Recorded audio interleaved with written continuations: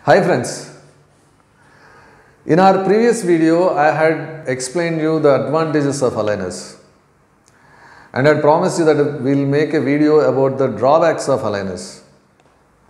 Today I will explain you what are the drawbacks associated with aligners. The first and most important drawback of aligners is aligners depend heavily on patient cooperation. That means if the patient doesn't cooperate with the treatment, aligners cannot deliver the result. Aligners must be worn at least 20 to 22 hours per day by the patient to get good results. But it is reported in many studies that most of the patients wear the aligner for 20 hours in the initial days, and as the treatment progresses, the duration of wear reduces to 10 hours to 12 hours. So, if the patient doesn't wear the aligner continuously and if the patient doesn't follow orthodontist instructions, then aligners cannot give good results. But whereas in regular braces, the treatment is not dependent on patient cooperation. Once the braces are placed, once the wire is placed in the braces, once the wire is activated by the orthodontist, till the patient comes back to the orthodontist, the wire keeps exerting its force and the braces or the appliance keeps exerting its influence or keeps moving the teeth. That means it doesn't matter what the patient is wearing, what the patient is eating or what the patient is doing or whether the patient is interested in treatment or not. The treatment goes on and the treatment continues. But whereas in aligners, for any reason, if the patient doesn't wear the aligners, then there is no treatment. So this is the first and most important drawback of aligners. The second important drawback of aligners is the duration of treatment. It's been proven and it's been shown in various studies that for a given case, for a given type of malocclusion or a given type of problem, aligners take almost double the time of braces. For example, for a case which needs removal of 4 teeth to retract or push back the front teeth, if braces take around 1.5 years, aligners take nearly 2.5 to 3 years.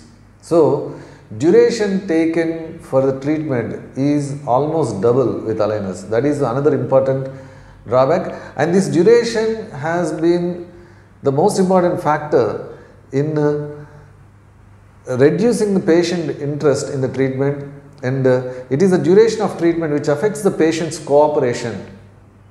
As the duration goes on increasing, patients lose interest on the treatment and they stop wearing the aligners. And as they reduce the duration of aligners, the duration of the treatment goes on increasing. Now, the third important drawback with aligners is lack of control. That means the orthodontist doesn't have control over the tooth movement. What does it mean?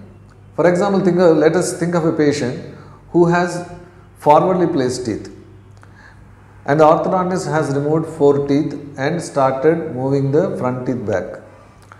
Now, if the patient is being treated with braces and if the orthodontist observes that instead of the front teeth moving back, if the back teeth are moving front, then the orthodontist can change the wire, then the orthodontist can place some bends in the wire, or orthodontist can add some extra teeth into the treatment, or the orthodontist can place some temporary anchorage devices or mini implants and stop the back teeth from moving front and push the front teeth back.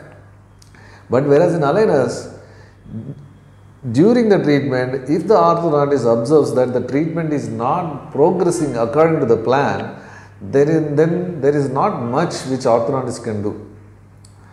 What orthodontist can do at the maximum is he can stop the treatment, call for an additional scan the patient's teeth again and order for new sets of aligners. But this is going to increase the duration of the treatment and as well as cost of the treatment.